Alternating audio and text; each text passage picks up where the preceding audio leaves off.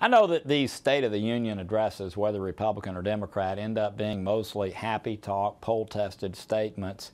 I hope that it's not that. I hope that it's not a campaign message like we've heard so much of, but I hope what the President will do is take the opportunity to really address the big issues that our country is facing.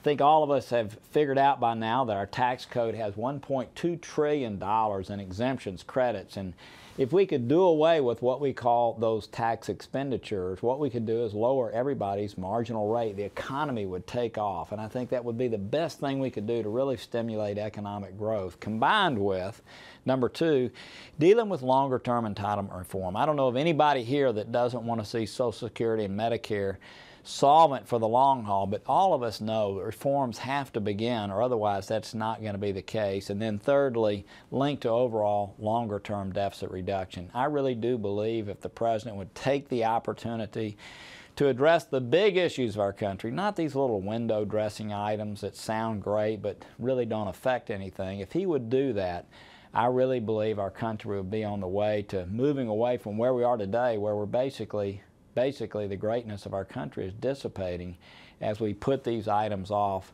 until after the next election. So I hope that's what he'll do. We'll see what happens tonight. I certainly will be there listening, and I hope for the good of our country that the President will really embrace the big items that our country needs to address.